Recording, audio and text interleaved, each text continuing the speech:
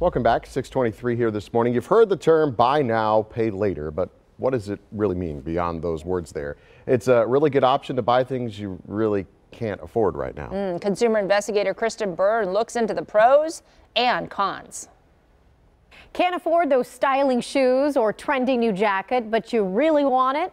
Many shoppers these days are turning to buy now, pay later programs. They're installment programs that thousands of retailers now offer.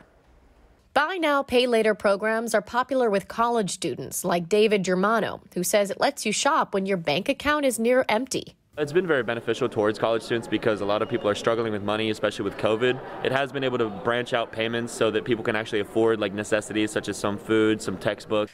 Buy now, pay later, or BNPL, divides your purchase into 4 or 6 payments. First payment is due at checkout, the rest monthly, like a car loan, without interest.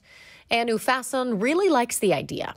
I feel like that would be really helpful, that we should have the option to choose whether we should pay a full down payment or do month to month. If you cannot make the payment, then it goes into default collection agency, then it will be on your credit report. Neil Peterson is chief credit officer with the General Electric Credit Union. He says if you try it, make sure you can control your spending. The nice thing about the buy now, pay later is they make it quick, they make it simple, they make it interest free, but it's very easy for someone who cannot manage their expenses and cannot control their spending to get them into a situation where now it's just actually causing them more harm in the long run. And here's an example of buy now, pay later not working for everyone.